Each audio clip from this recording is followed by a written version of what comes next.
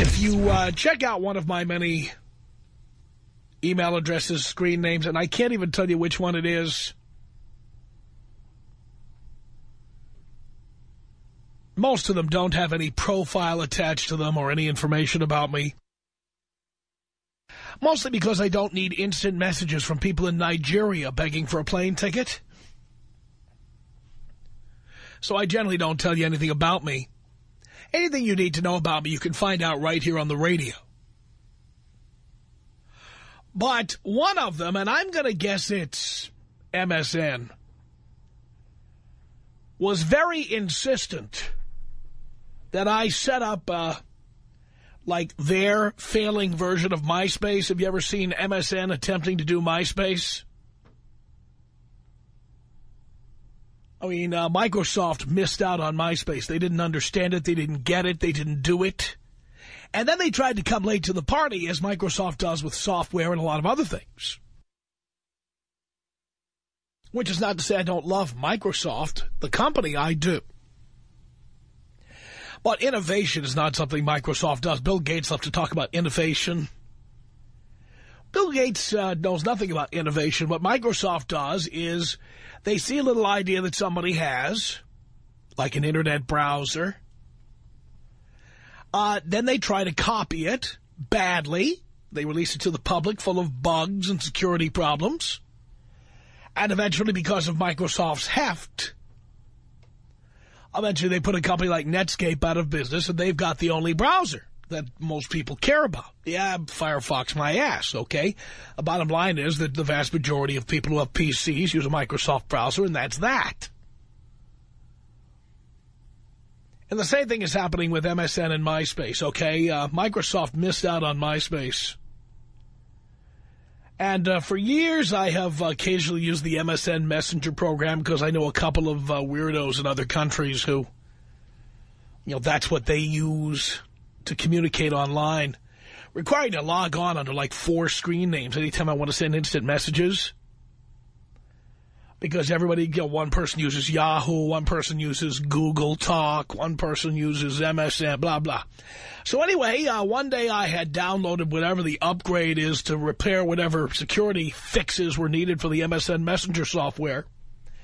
And when I did, they strongly encouraged me by nag screens and what have you to set up a, like their equivalent of a MySpace page. Do you know anyone who does that on MSN and actually has any response from anybody? When's the last time you searched all the MSN profiles to find a person? Please. So I was so fed up with being nagged into doing this, I was like, okay, just to get them off my back, I'll write a 3-line blog. That was enough to get the nag screen off my back. I wrote a 3-line blog, and my blog says, why the hell are you reading this? What does anyone care what I think anyway? And my final question is anyone reading this? Period. And honestly, that is how I feel about blogs. I don't care where you went on vacation. I don't care what pets you own. I don't care what parties you get drunk at. I don't care which friends are loyal to you and which friends stabbed you in the back. Your blog is irrelevant to anybody but your very closest friends. And yet there are some people who are delusional enough to think that their thoughts are as important to the world as your average columnist in the New York Times or the Washington Post or USA Today. You got to be kidding me. The average blog is it's an atrocity. And all it shows is how bad our school system is, how bad we are at spelling and grammar and logical thought. I mean, I'd rather not read blogs just because I don't want to get depressed at how stupid America is. Stupid for writing this incomprehensible, illiterate crap, and stupid even further for reading it. Yikes.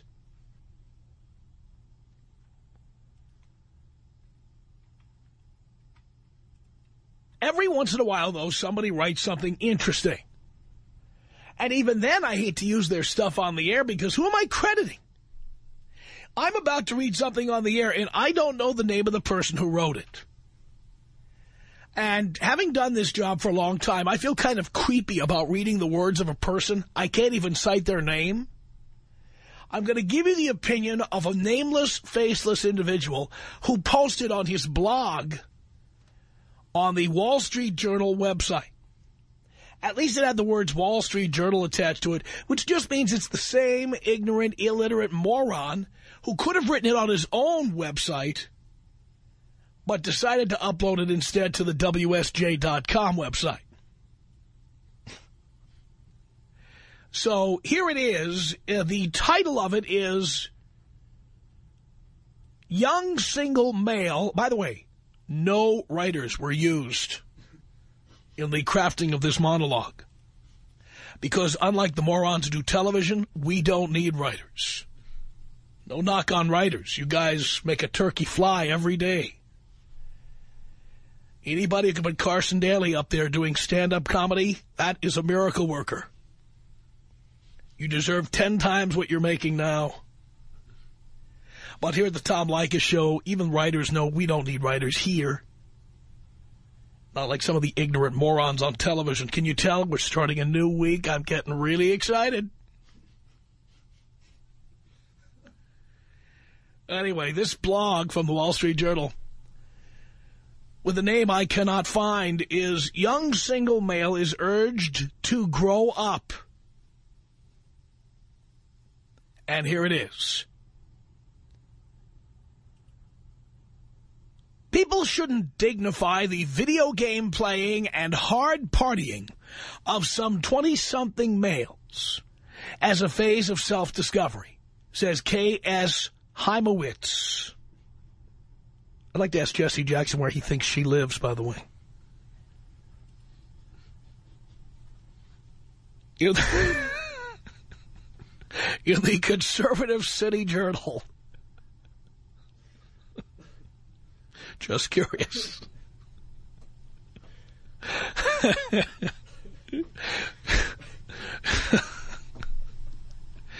See, now, if Imus knew anything about anything, you finish the sentence yourself, okay? She suggests the so-called young single male grow up before he wrecks society. Men are increasingly delaying marriage to their late 20s and beyond. All right. As seen in movies such as The 40-Year-Old Virgin or Knocked Up, they fill their prolonged bachelorhood by watching gross-out videos on the Internet, playing video games, and flirting from one half-serious girlfriend to another. Damn, I'm 51. That still sounds good.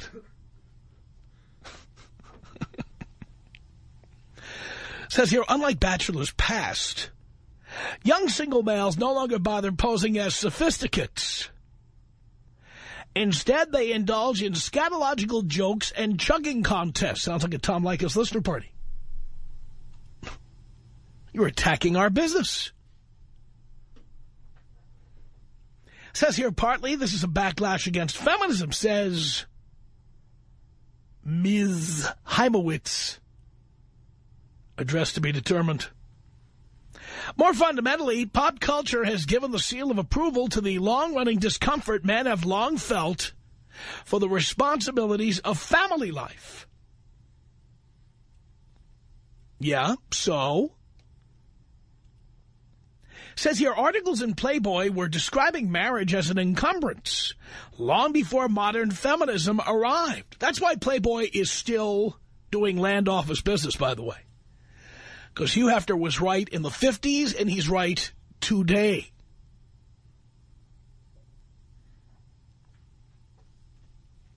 Says here, the downside to this attitude shows up in novels like Nick Hornby's About a Boy and Benjamin Kunkel's Indecision. In these stories, the protagonist's serial indulgence of easy pleasures leaves them isolated from others with few aspirations. I can't say you could generalize like that.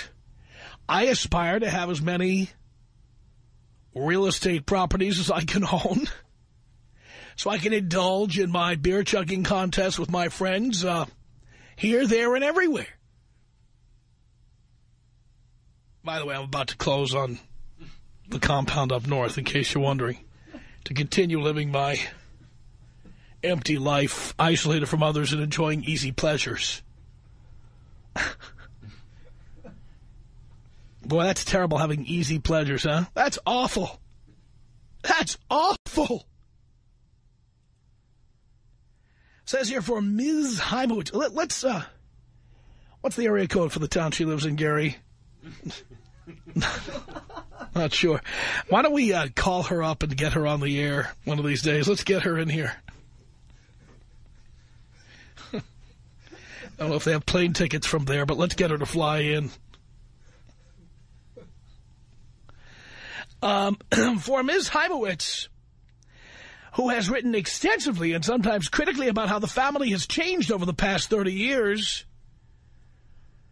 young men just don't want to be married to somebody named Kay Heimowitz and then have to answer to Kay Heimowitz, will undoubtedly crack the whip over you for enjoying those easy pleasures.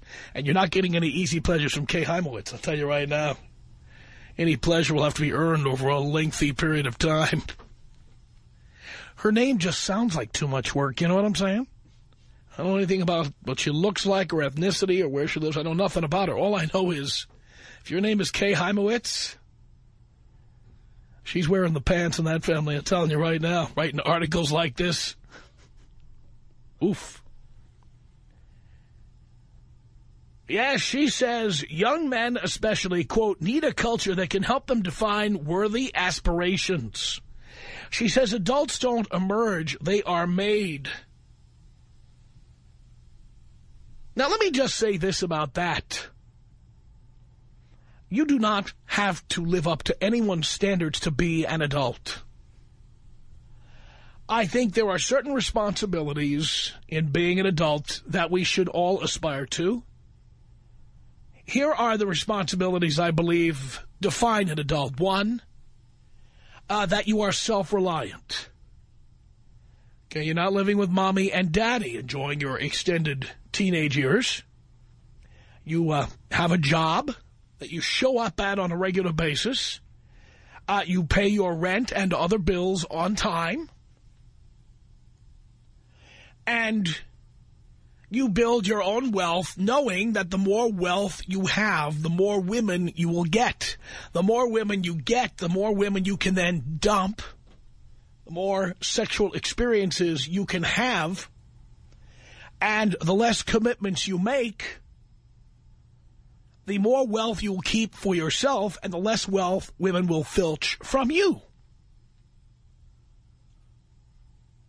I do not believe that being a responsible adult means having to plan your Disney cruise every year with your family of 5,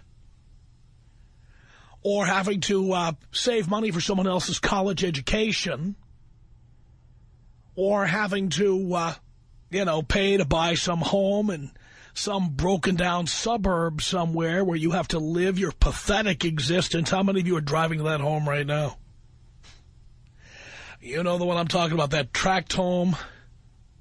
The only one you could afford, so you had to move 2.5 hours outside of the center of the city where all the fun stuff is happening. How many of you out there became adults like Kay Heimowitz would like to see? Heimowitz? Whatever. How many of you are out there tonight having dinner at the Macaroni Grill? Right? Or the Red Lobster? Yes, Dean has to throw Olive Garden in there. He wanted to get the Italian vote in. The Olive Garden. How many of you have to take the children to Chuck E. Cheese? You see, these are the things that women think make for an adult. This particular person, Kay Heimowitz, as being quoted in this blog, this is what she believes is adult. That the fact that guys like to sit around, for example, how many of you sat around over the weekend and watched 4 NFL playoff games? Yes, I did too, yes. How many of you got in a hot tub? How many of you have a stripper pole in your home? Oh, that's me. Sorry. How many of you? Probably many of you.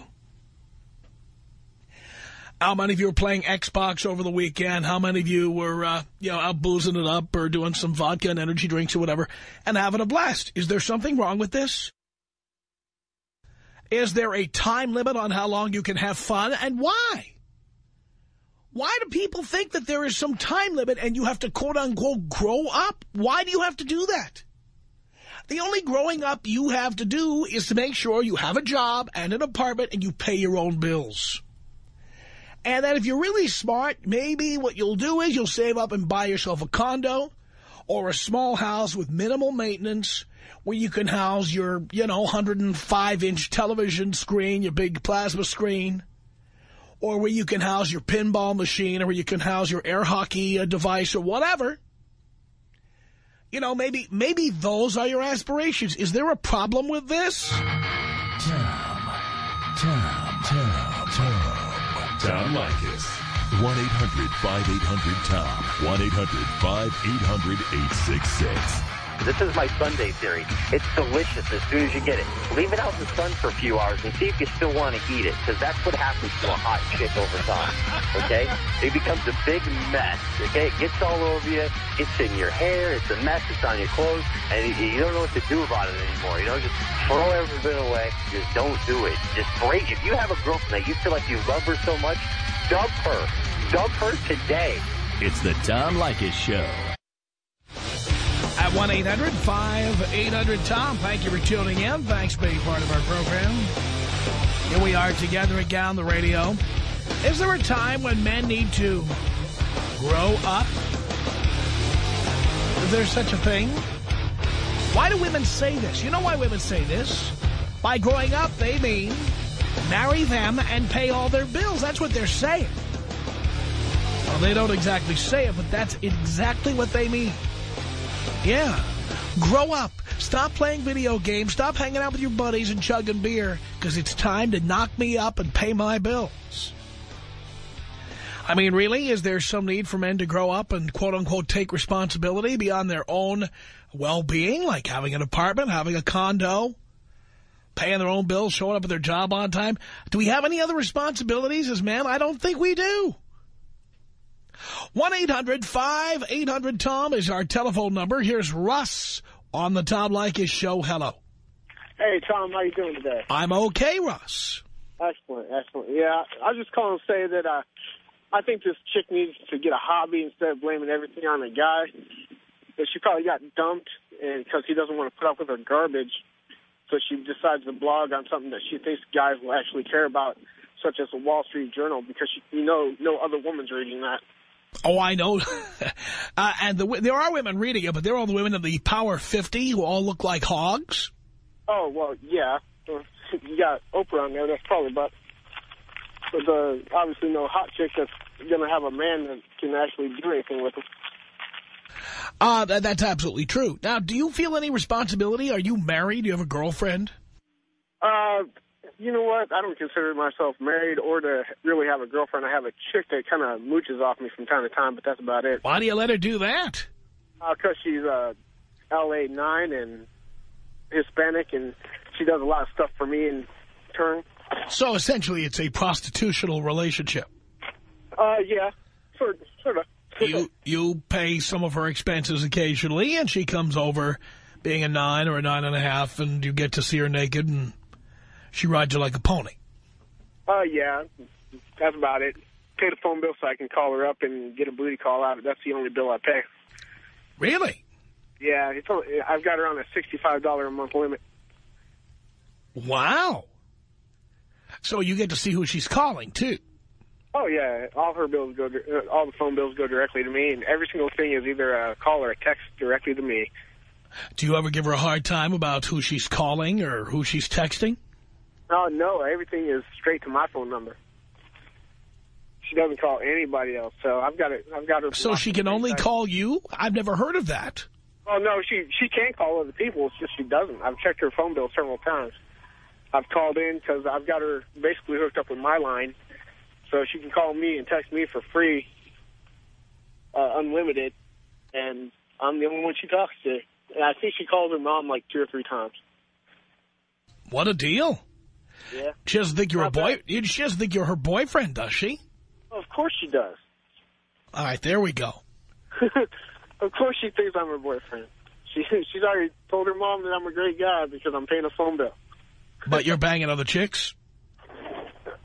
Well, if I can. I'm a very busy guy. I own my own business. I've called him before. And I also go to school at night, so I'm pretty busy. So I just needed her around so that... So to you, she's a booty call. And to her, you're a boyfriend. That's about it, yeah. Look at that. Do you feel any responsibility to, as women love to say, grow up and take responsibility, to be more responsible? Do you feel a responsibility to do that? Yeah, you know what? I believe I grew up back when I was 15 and emancipated myself from my mom because I was paying her bills. So, you know what? My responsibility is to me. If I decide that I'm not going to wear a condom and knock out some chick and then I'm not going to push for an abortion, which I would, then, yeah, my responsibility would be to the kid, but not to the mom. She's her own woman. Whatever happened to equal rights and equality amongst women? Well, and you see, that's what the particular woman in question who wrote this piece was talking about. She said that men being the way we are is a reaction against feminism. And in part, not only is that right, but I think it makes a lot of sense. Why wouldn't we react this way against feminism? Well, it's not even against them. I think, letting women do their own I thing. say if women want equality, let them pay their own bills. I'll tell you what, sweetheart, pay your own rent. Exactly. You are equal. Good luck. The girl I'm with right now, she even took me out to dinner the other night. So, and I know for a fact I make well more than what she does. Uh-huh. And she bought dinner for me the other night. Perfect. Because I'm paying her phone bill. Now, you realize that's her investment in the future. She's buying you dinner in hopes that you'll marry her. Of course, but I'm not Catholic and she is, and you know how that's going to work out. Oh, that doesn't mean she wouldn't want to marry you. Oh, she probably does right now, you know. Right, and is she on birth control? I'm not sure if she is. She says that she can't get pregnant, but I don't believe in that, so I'm She says she can't get pregnant. Yeah. Uh-huh. So, but, you know, I'm a big Trojans fan, so. I see. Yeah. Well, so you're not a Bruins fan, you're a Trojans fan. That's it. Got it. But, yeah, there's no way I'm taking any chances with that. If I could, I'd put a spare tire on there and just go nuts. Yeah, if I were you, I would never, ever come close to her without a condom because she wants to have a baby. Write it down. Oh, yeah, no doubt. She's only 22, too. I'm 32. She's 22. That would lock you right in. Yeah, it would. You know, it's amazing. The number of women who can't conceive is so small compared to the number who claim they can't conceive. It's remarkable how many women tell this lie. Well, you know what? Listening to your show for the past 3 years, I've really found that out, too, you know, because there's like 1,000 women that hate what you're saying, but then they're also the ones who say they can't get pregnant, and they have doctors' paperwork and so. You know what? If my cousin was a doctor, I'd have paperwork saying that, you know, I couldn't do a lot of things as well. Did she show you paperwork? No, she didn't show me. Okay. And for what reason did she say she can't get pregnant? Well, some of the ex-boyfriends that she's had in the past have done their business on the inside, and, yeah, she hasn't gotten pregnant or had a kid or an abortion or anything yet, so. Oh, well, then, in other words, no doctor told her she can't get pregnant. She just hasn't, she hasn't lost the Wheel of Fortune yet. Yeah, exactly. Actually, in your case, lost the Wheel of Fortune. Her case won the Wheel of Fortune. Yeah, you know, I'm not trying to play roulette, so I'm not going to load the weapon and fire I it. love the logic there, too. People who say, well, since I've never gotten pregnant without using birth control, therefore I can't ever get pregnant. Yeah, yeah. Like, well, what does that mean? Don't ask me, man. I believe that I can't get pregnant. So you know, if I walk through the worst neighborhood in America, which happens to be the neighborhood where I grew up, it's the South Bronx, zip code 10457. If I walk down the Grand Concourse at 3 a.m., a white individual such as myself, and I survived walking all the way from 170th Street to Fordham Road, if I survived after doing it, you can't assume that if I kept walking the Grand Concourse that I would live. Eventually, someone's going to take me down. Oh, yeah, it's you know, just a shot in the dark. Literally. Exactly. I don't believe in playing those games either. So I told her right up front when we first started going out that I'm not playing any games with anybody, and I'm not taking any chances for anybody. I'm 32, and you know, I've made my own living since I was emancipated from my parents, and there's no way that I'm going to give all of what I've got up just for that. Good points. Russ, thank you. Tom Leykis. 1-800-5800-TOM. 1-800-5800-866. You'll be glad to know when I did the DTB email I got from my girl said, and if I hear the name Tom Leykis one more time, I'm going to throw up. It's the Tom Leykis Show. From Hollywood, the Tom Leykis Show at 1-800-5800-TOM. Talking about a blog on the Wall Street Journal website. Quoting a woman saying that men need to grow up, stop with the extended childhoods and playing video games and having beer-chugging contests. Time to grow up and take responsibility. Is that true? Ernesto Perez writes it and says, all that really means is hurry up, I'm getting old. Here's another listener who writes in and he says, no signature here. What you're talking about this hour is exactly the lifestyle that I'm aspiring to. Forget some nagging chick in my ear all day, every day. Forget not doing whatever it is that I want. Why do women object to this so much? Women can't be that full of themselves. Well, they can, actually, because they want you to, you know, start becoming more ambitious and responsible and paying their bills. Knocking them up, paying for the kids. That's what they want. They're upset that we have gone on strike. They're upset that the kind of people who listen to a show like this have said, forget it. Not getting married. My babies live in the basement. And they're all 750 milliliters. They're bottles of wine. Yes. The email continues. He says, I DJ and I graduate from school this June with my degree in electronic engineering. All I want is to be happy in my life. Some nagging bitch bitching about what I'm not doing is not the way that I want to go. In my life, all I've seen in marriage is pain and misery. I'm not subscribing to that life. Just to back up what I'm saying, I'm not just talking about my parents. I'm talking about over 10 married couples, maybe more, that I've known. For God's sake, the pastor of my church is even divorced. At that point, I just knew something was wrong. I strongly believe in God, but swear you are the closest thing to God I know. And you make sense. Thank you. Grow up and be a man? What a joke. What woman does not want... I don't understand the last line. I think he's trying to say, what woman does not want a man who does anything he wants? Well, women want us paying for everything. For God's sake, that's what they want. Mike writes in and says, there is a problem with this lifestyle.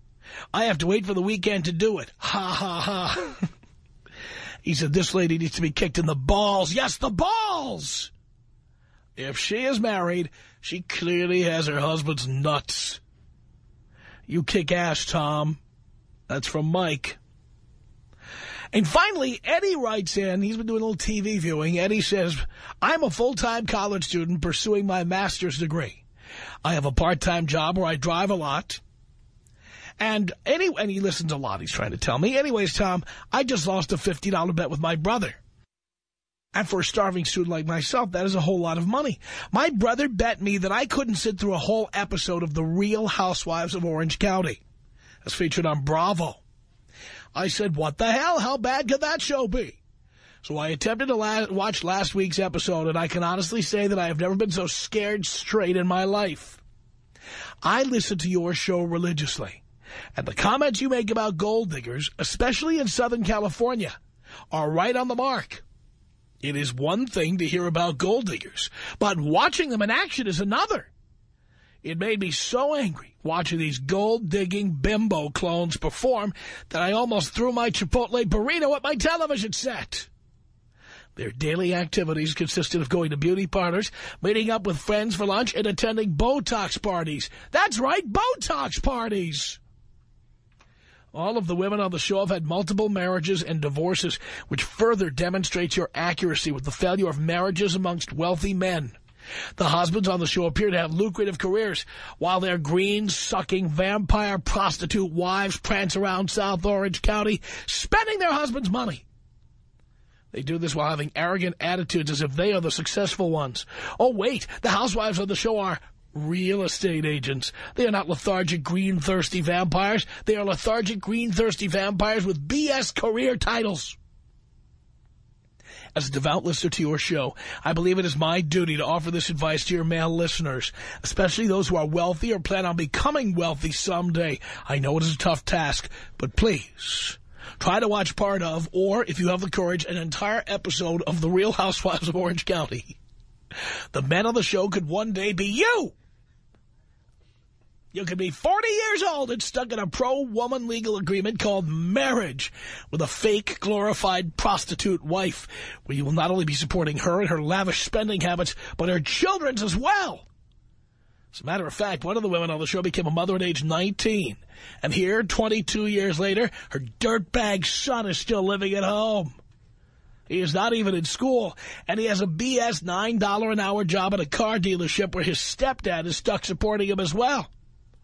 I call this the Leykis scared straight lesson. And if your listeners have not yet been convinced of gold diggers and their ways, this show will surely scare them straight.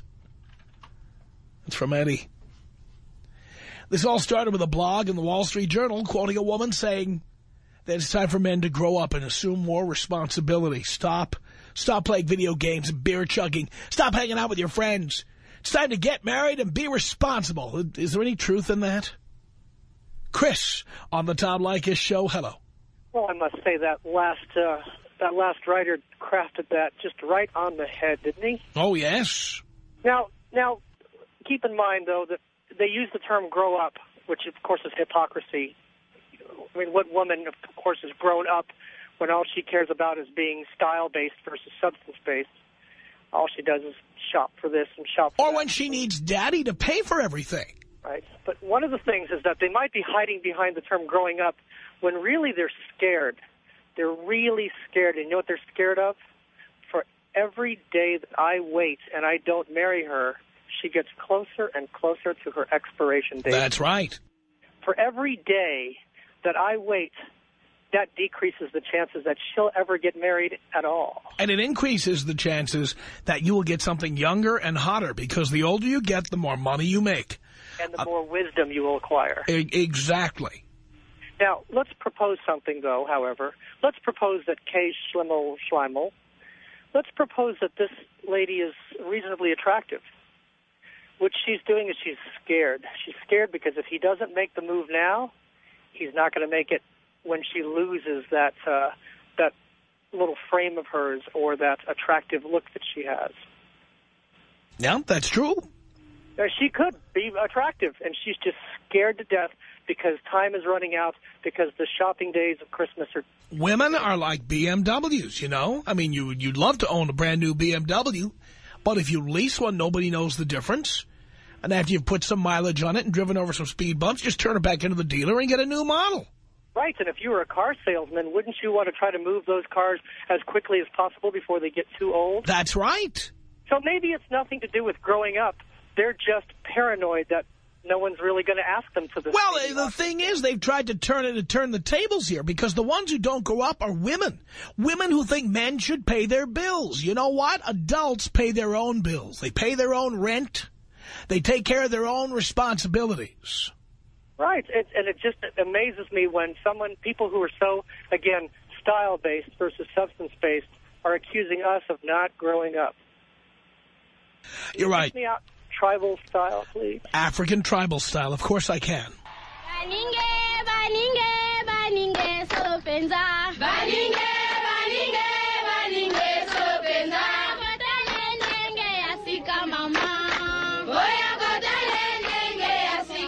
It's 1-800-5800-TOM. This is Ryan on the Tom Leykis Show. Hello. Hey, what's up, Tom? Not much. Okay, well, first of all, I'm just going to say I'm not even going to attempt to argue with you because as much as I hate to admit it, you are right most of the time. But as far as whatever you're just reading about the housewives, there's 3 chicks on there that make the money in the family. Who are they? Yeah, the girl Gina, she's the real estate chick. Oh, the the real estate chick whose husband or soon-to-be ex-husband was a Major League Baseball player? Right, but she makes the money nowadays, and then there's Vicky. Nowadays, but how many millions did he make when he was playing baseball? Oh, who knows? But what about Vicky who sells insurance that has 5 offices throughout the country? Yeah, but again, when you have women like that, generally, the husbands are losers or the women are just not that attractive. Or maybe they're getting a little long in the tooth. Well, okay. Some of the women on that show are not all that. I have seen the Real Housewives of Orange County, and now these are not all bathing beauties. Yeah, you're right. Maybe I don't know. From when I tuned in, you were reading an email, I guess, or something. So I don't know what the whole point of it was. All I heard was that, these chicks are using these guys for money, which is maybe not quite the 100% truth. Again, I would say that somebody who is a real estate agent after her husband has had a lengthy career in Major League Baseball, maybe she's making money today. Well, the fact is he made millions, and the reason she lives in Coto de Casa in Orange County is because he was working as a ball player, not because she was a real estate agent. What about Vicky, the insurance one? Again, I don't know the whole history of all of these people, but I do know about Matt Keogh, the former ball player. Okay. Well, since you don't know the history, why do you bring it up then? I didn't, first of all, I didn't bring up this show. I read an email from somebody who has seen the show regularly, and I've watched it once or maybe 1.5 times, okay? You say he was, forced to watch it in part of a bet, first of all. And second of all... That's what he said. You agree with him? I don't know. I can only take him at his word. But we're going to sit here and argue about whether his friend bet him that he couldn't watch the whole episode? Now you're wasting my time. Jennifer on the Tom Leykis Show. Hello. Hello? Oh, this is going to be painful. Yes. Hello. Tom? Yes. My name's Jennifer. I know. I just said that, but you weren't listening. I didn't hear you. Oh, that's because you weren't listening. No, I was listening. You were on speakerphone because I was on hold for 20 minutes. What did Dean tell you about the speakerphone? I'm sorry? What did Dean tell you about the speakerphone? Didn't tell me a thing. Yeah, he did. And he always does. Okay, whatever. Told you this was going to be painful. Yeah. If you knew what I've been through the last 6 months, you probably wouldn't say that. That's not what I'm talking about. Well, what are you talking about? Why don't you enlighten this blonde? Well, actually, I was doing a radio show. I pretty much explained it all had you been listening. The Tom Leykis Show.